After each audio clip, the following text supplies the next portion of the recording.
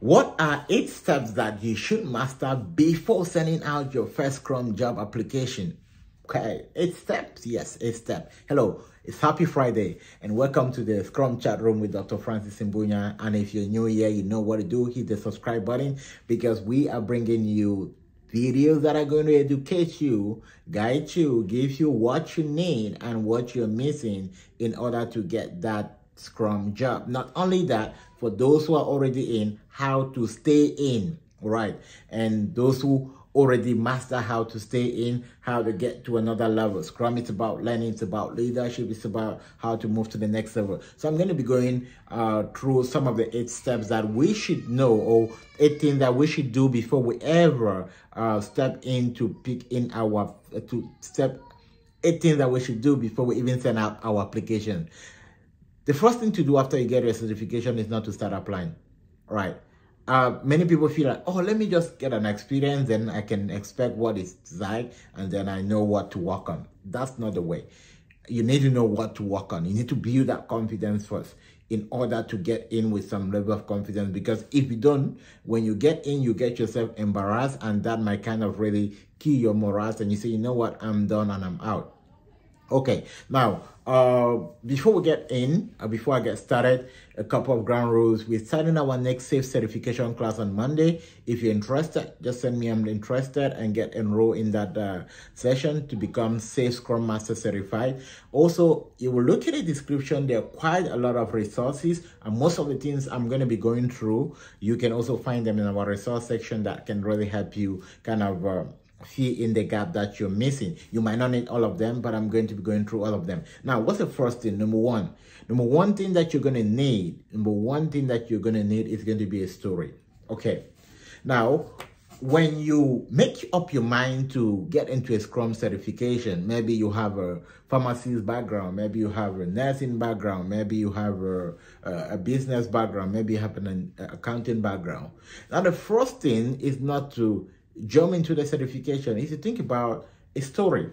Remember, when you're getting into any field, when you're getting into any industry, the first thing they want to know is it's not about oh, I know how to facilitate event. They want to know your story, right? Companies want to hire people who are passionate about what they're doing.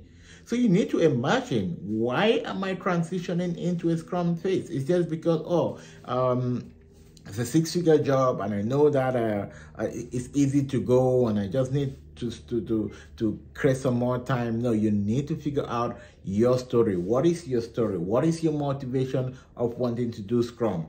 And even imagine, okay, if I want to do Scrum, how is the transition going to be like for me? Some people never think about that until they get certified, like, okay, you know what, I need a CV. What should I put in my CV? No, this should be a thought that you should, a conversation that you should have before you get into the space, which is why you need to be able to talk to someone who has a more professional background to say, okay, look, this is my background. This is what I'm trying to do. What are the chances that I can succeed? You get that advice before ever enrolling. Yeah. Now, this is also where a lot of people are making a mistake, like, oh, it's an online course, it's $500, and then you jump in, they teach Scrum for 2 days, and you, oh, I'm certified, now I can start a job. No. Scrum is a leadership, and in leadership, we don't just focus on question and answer. We focus on emotional intelligence. We focus on your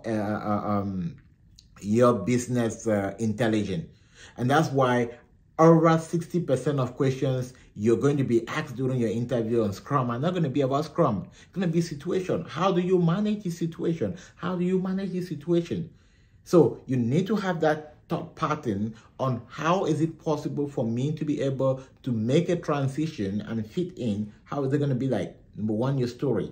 Now, when you understand now your story on what you're going to leverage, what story you're going to leverage in to make a transition, the second thing you need to do is to be able to capture that story into a resume. So if I need now to transfer this story into a Scrum Master resume, what exactly would that be?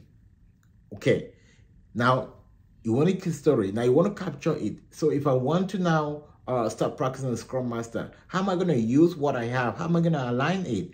How are we going to put it together? Now, you have an idea how you're going to put it together before you go in now and take a certification. So that's the second thing you should do. Now, this is stuff that you should already kind of do, the first two, right? Now, the third thing you want to do, that's when you get now your certification, is about, tell me about yourself. Now, the question, tell me about yourself, plays over 80% in the decision whether an interviewer is going to move on with you or not move on with you. If I say, okay, tell me about yourself, you say, all right, my name is Francis, I'm a servant leader, I'm a good communicator, I know how to facilitate Scrum events, and you said nothing, like completely nothing. Okay, sorry to kind of get straight, but we like to keep it real here, we like to go straight. You said nothing, right? Now, this is one trick about leadership. One of the things you must have learned about Scrum is that you're a servant leader, right? What does a servant leader do? A servant leader does not praise himself. A servant leader focuses on the achievement. You're serving. So if you come and you're giving a report to your master, right, as a servant, what are you going to do? Like, oh, I'm a very good servant. Say, oh, master, I cleaned this, I did this, I completed this work, I completed this work. And the master is going to say, you're a good servant. But then, when many of us go to an interview, we're focusing on like, oh, I'm good this, I'm a good communicator, I'm a good facilitator, I know how to use events. And then when they start asking you how to use them, you freeze. Like, okay, I thought you said you know how to. So what should you rather say? You should rather tell them about your value. Hello, my name is this, and I have my background is in XYZ, and I've worked with this company as a Scrum Master, and this is the business solution we're building, and this is my team composition, and these are some of the technology tools that we're using. Now we're talking about, tell me about yourself. So tell me about yourself in a most technical way, as I've reiterated over and over again, simply means that can you confirm that you are the same person we're seeing on your resume, right? It's more like, walk me through your resume. So walk me through your resume. And I see a lot of mistakes a lot of people put on their resume by starting, oh, I'm a servant leader, I'm an adept this. No, that doesn't work for Scrum. Okay, I'll check on the description link. It's a template for CV on what you should do. I actually kind of did a video on CV. I'll try to put a link to that video on how you structure your CV. The first part, the key qualification. You list your key qualification, you list your Scrum experience, and you list a leadership quality. Then you talk about now your skills. And then talk about your certification, talk about your position, then lastly talk about your education. Okay, perfect. That's another long conversation. I can still redo another video on that for another day. So that's the third. Tell me about yourself. Very important. Now, the fourth is going to be on the, oh, I missed out one. Okay, let me say the fourth is going to be your case study. Can you tell me about your last position with B&G Bank? Can you tell me about your last position as Scrum Master? Yeah. A lot of people go this way. On my last position, I was helping my team. I work on multiple projects. I was helping my team to facilitate different events. I will help my team to coordinate dependency. That's not what I want to hear. When they say, tell me about your last position, they want to say, oh, I was working as a Scrum Master in Bank of America, and my team were working on optimizing the DNS servers and security, on optimizing security gateways for optimizing security issues for different portals and gateway. Right now, that's a big technical. Yeah, but this is how deep you need to go. Not, oh, I was facilitating. Everybody knows that Scrum Master is a facilitator. You want to say something unique. I was working with a team of developers, and we're building this application, and we're migrating data from Postgres to Dynamo, and we were building an application interface that could help the communication between different portals. And one of the main tools that we're using was one of the main tools or main software we're using was Event Hub or ITO hub, you need to learn a bit of technical knowledge. Then we're now having a conversation. Okay, so a case study doesn't talk like, oh, I work with this, I facilitate even a remove impediment. That doesn't work. Before, maybe it will work, but now it's getting technical. Now, they see so many Scrum jobs in the market. The challenge we're having is that people are not getting that technical. They're not technical. People are not getting known exactly what they need to get them. And that's, we have a coaching program. If you want to be part of our coaching program and get more of these details, we're just giving you high level on YouTube. Kind of reach out to me and say, oh, I want to be part of your coaching program. It's definitely not free, definitely not cheap for those who want it and want it the hard way, right? You want it or you want it or you want it. It's not like, oh, I have options. No, it's for those who want it and don't want it. Now, after that, the next thing you need to do is to practice your Scrum event. Understand Scrum in practice.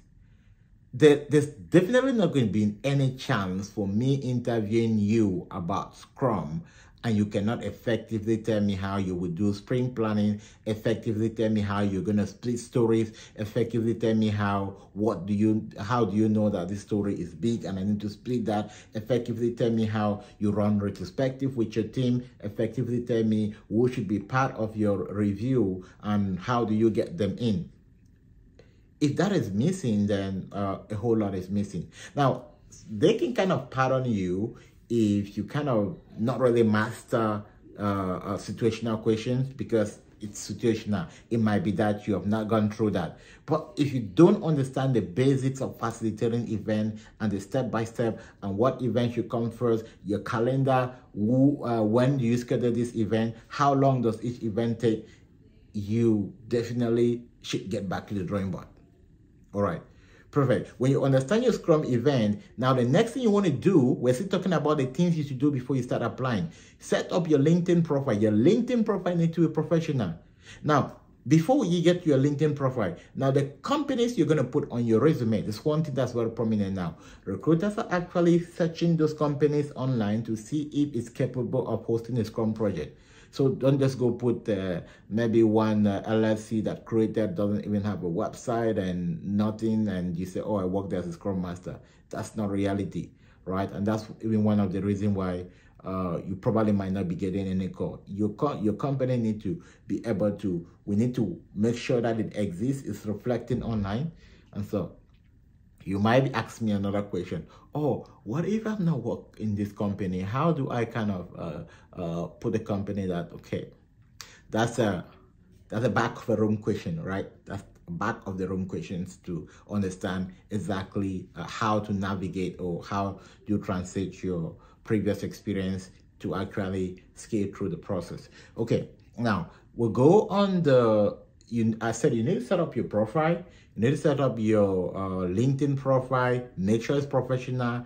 Advise you use DICE. You can also go on for LinkedIn Premium. LinkedIn Premium help you to kind of really get first into application. You can even write to the recruiter directly.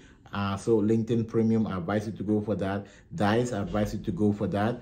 And then one other stuff is that when you get all of this set up, you can now start your application, right? You can now start applying for your job. So this one you kind of need a definition of ready. Definition of ready, which means that if you have not gone through all of these different aspects that I've discussed, I'll advise you don't start applying. You're not ready yet. And when you get in there, even within your first interview, you're not gonna make it.